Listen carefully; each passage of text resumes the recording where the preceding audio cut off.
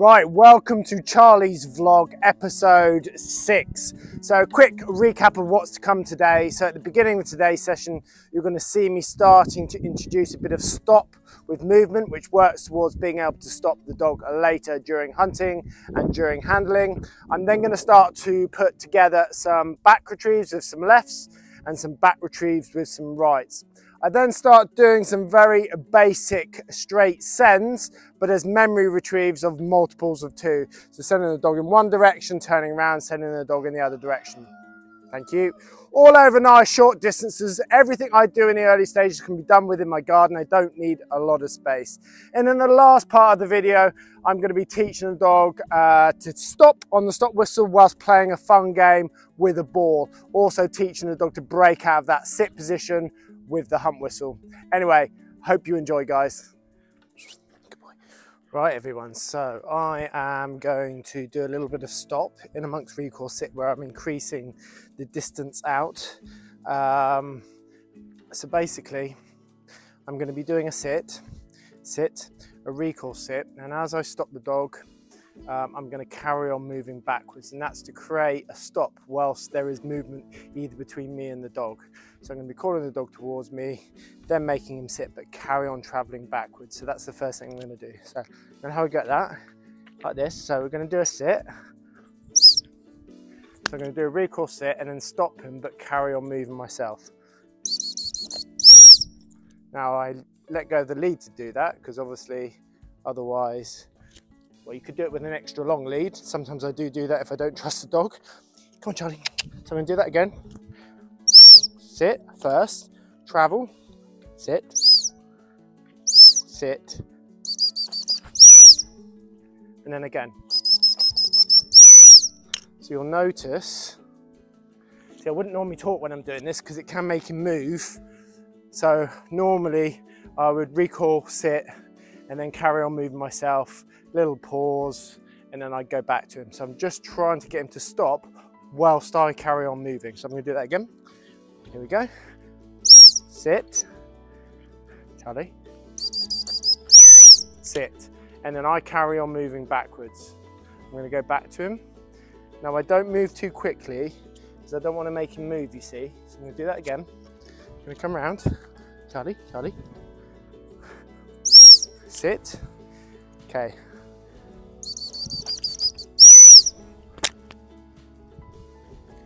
Good boy. Well done. I always come back. Okay, so we decided to move there. So it shows you that it's very easy for them to move. And I don't want him to do something good and then him mess it up by me overpraising him or talking to him too much. So I'll try one more time. Sit. Normally be fine, but again, when I'm filming, I end up doing a lot more talking, which he's then not used to. Charlie, sit.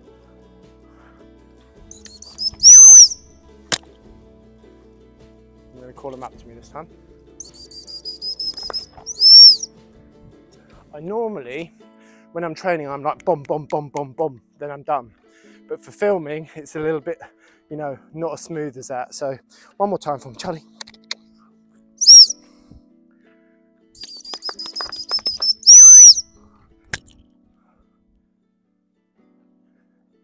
Good boy. So a lot of the time I prefer not to talk to the dog once I've sat them, because even the littlest bit of praise, Charlie sit, even the littlest bit of praise can move them off the spot. So that's recall sit with a traveling stop. And so later when you see me doing stops in the last video, that's how I got him doing this.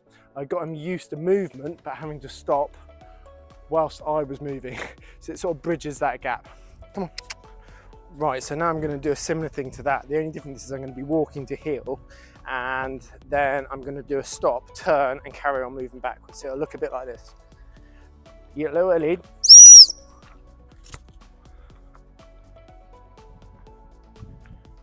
Good boy, good boy. See, he's better when I don't praise him afterwards and just softly use my body language. So I'll do that again. Here we go.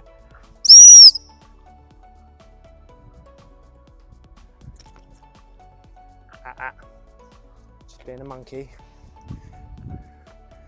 So sometimes I find, Charlie sit. By the way, he's wet because I hosed him off first because it's so warm still. By him being wet, I just get a little bit more out of him. I find that they're better when I say nothing, as I said before, as I'm going back towards them. Often I don't even look them in the eye as well. I tend to look around because that tends to make them move less. If I make direct eye contact with them, that's when they're most likely to make a mistake. So I'll do one more of those. Come on, Charlie, Charlie, come on. Come on.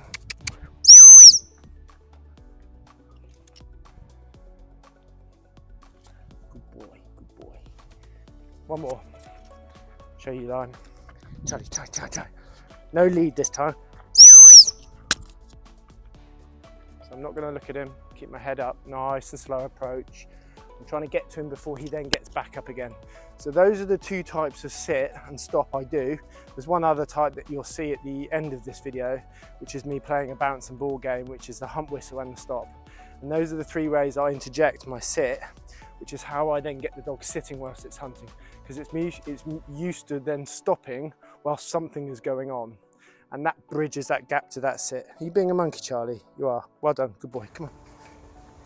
Right, so today, here we are, we're gonna do a little bit of back retrieving with some right hand retrieves to start with. A lot of my work is done in a very small space at the beginning. Until I'm at a decent standard, I don't worry about increasing the amount of space. So you'll see here already how important this training lead is to have on, because at any point the dog goes to make a wrong mistake, you can correct him. So we started off there with a back retrieve with our left hand, and that's always turning the dog away from the retrieve that is out to the side. So if we've got a right hand retrieve out like we have here, we're doing a back retrieve with our left hand. You'll often see me doing a little recoil sit. Sometimes it's to line up with the dog, but also to keep the dog's concentration on what it is that I want. See here, I did a high stop and then dropped my hand to my hip and pushed right. Just starting here now to work on the delivery. So sometimes I'm gently making him sit up and hold the retrieve, and sometimes I'm still letting him jump up. I don't want to make it too formal too quickly, otherwise it can knock all the drive out of the dog, especially when it's already quite a formal retrieve. So we've just put the right hand retrieve back out. We've done a little recoil sit. Now I put my hand through my hair there just to see if the dog would go on the merest bit of movement, and he did. So I was able to stop him and then go again. So here we go, back retrieve with the left hand. So always turning away from the retrieve that's out to the side. In this case, it's a right-handed retrieve. Again there, just gently working on that delivery. Once I've got him sat up in front of me, I'm rubbing him on the chest. Left hand lead, right hand retrieve, always taking the retrieve with the right hand, and my left hand always goes on the lead first. Little recoil sit. Put the back retrieve back out again, high stop. Put my hands through my hair just to check whether the dog's going to move. Then pushing him nice and right-handed there. So high stop, dropping the hand to the hip and then pushing right. Same thing here again, once again on the delivery. Right hand retrieve, left hand lead. Put that right retrieve back out once again. So I'm just making sure, as I said, that he's paying attention for the command and not just thinking he can predict it. Right hand retrieve, sorry, back retrieve with the left hand, sorry. Again, just working on that delivery there. I'm not doing it all the time, but I'm getting better and better at getting him gently to sit him up. Sometimes they come back with so much speed, if you just stand still, they either pile into you or go past you, which I obviously want to avoid. So we're going into a back retrieve now here with a left-handed retrieve. And so when we do the back retrieve now, we're going to be using our right hand turning towards the wall to push him back. Little recoil sit, back retrieve with the right hand, see the dog's turning towards the wall to go back. If at this stage you try to use your left hand to push the dog back when there's a left hand retrieve out, 99% of the time that dog is going to go left. That's a much, much harder retrieve to do. We will be doing that in the weeks to come though. So I'm going to put the back retrieve back out again. None of these are particularly far.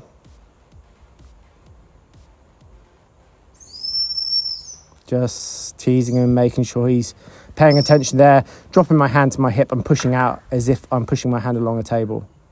I don't want to cut the bottom part of the handling maneuver out. Otherwise, later when you're at further distance, that can confuse the dog. Okay, so just a bit of heel work in between, lots and lots of bits of heel.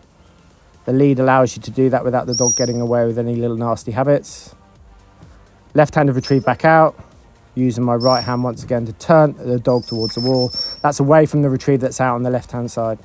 Just fumbled there slightly. Little rub on the chest again. Left hand lead, right hand retrieve. Back retrieve goes back out again. Left-handed.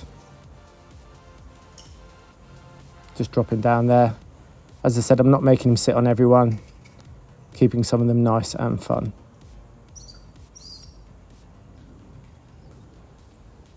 Left hand retrieve back out again. Little recall sit. Back retrieve one more time with that right hand. So at the moment, it's just back retrieves with either a left-handed retrieve out or a right-handed retrieve out. And whichever one I'm doing, I use the opposite hand to send the dog back. Little recall sit, often straightening up with the retrieve that's out to my side. Swapping hands, everything's nice, calm, slow, meaningful. And if the dog ever attempts to go at the wrong time, I'm able to stop the dog with the retrieve and then effectively reset the dog and start again. Little recall sit once again. Going to put this retrieve back out to the left-hand side, always looking for that nice 90-degree angle. Right hand, and then I actually pushed with my left hand. So sometimes I make the dog, when it gets to a certain standard, I try and get the dog to think it thinks it knows what I'm going to do, and then smoothly I change onto the other hand, because they will start to recognize the hand and they can start to predict rather than waiting to listen. And that's why I do that, along with sometimes scratching my head, because I'm making the dog be patient and really pay attention to what it is that I'm going to ask it to do and not what it thinks I'm going to do. So nice stop with the right hand, but pushing him back once again towards the wall. Still keeping some of the deliveries a bit fun. I will neaten this up over the weeks to come, and eventually he'll come in and just sit up and present that retrieve nicely, which will be really, really neat once we've got there, but still just mixing and matching at the moment. So putting that right retrieve back out once again. I'm just trying to line him up here with that retrieve that's out to the left, and then using my left hand to push out as if I'm going along a table out onto that retrieve.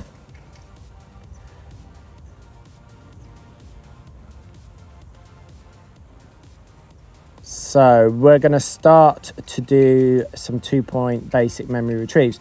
So I'm using the right angle of my garden here. I've put a retrieve out down the end of the garden. Nice little slow-mo there. Dog's running out, straight back. Encourage him up. We're going to put that one back out again, and then I'm going to walk the heel to the corner that's behind me. So a little throw, turn into the dog, walk to the far corner, and then straighten up to send down the fence line. That one I'd already put out as well. So I was just teasing him there just to see if he's waiting for the actual command. See, again, not particularly long retrieves. This is more about the position of my hand, how I'm sending the dog. And there's 2 retrieves out, and obviously he's got to go for the right one. I'm going to turn into the dog. I generally always prefer to turn into the dog if I can. That means turning left rather than right. Sitting him up, eye contact. Nice push out with that arm, clear command, lovely slow-mo there.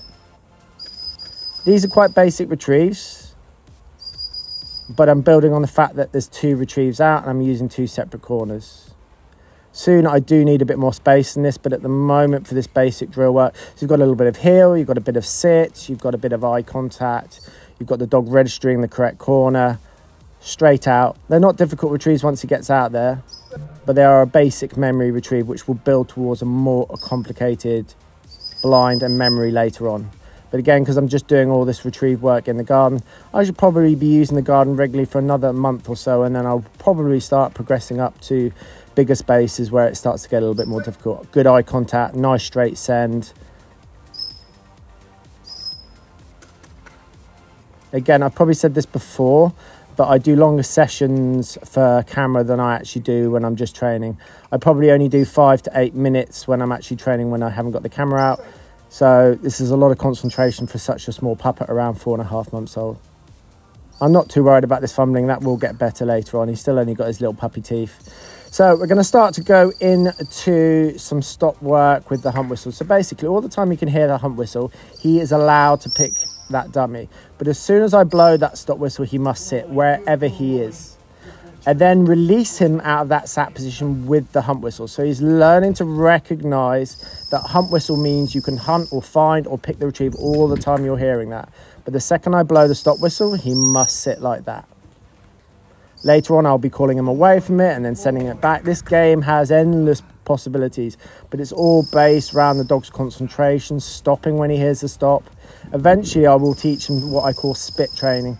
This is when, if he picks the retrieve and it's in his mouth, he must eject the retrieve. That will come not too long because he's pretty good at this already. There's quite a few stages that go through. This is the very beginning stage, but this is also good to do at the end of the session. It keeps things fun when the dog might be a bit tired. It's quite relaxed. See, all the time I'm blowing the hump whistle, he's allowed to pick it. There's no steadiness unless I blow that stop whistle. I throw it in the air, I just try and keep it fun. At any point the dog hesitates, I do not try and stop the dog. So that was quite a good one there because I ended up being between the dog and the dummy, which makes it a lot easier to stop the dog. But as I said, the dog shows me any type of hesitation when I'm blowing that hump whistle, I do not attempt to stop the dog.